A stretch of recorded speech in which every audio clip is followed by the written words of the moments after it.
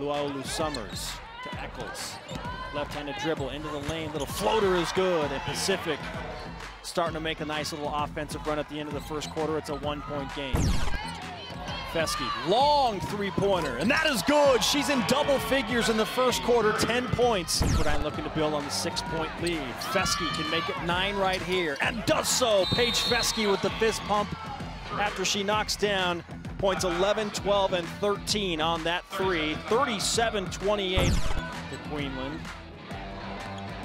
Butler always a three-point threat and draws the defense inside. Emily Simons finishes that one.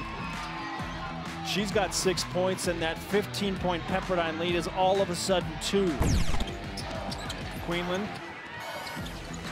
throws the ball away. Here comes Robinson Baycoat.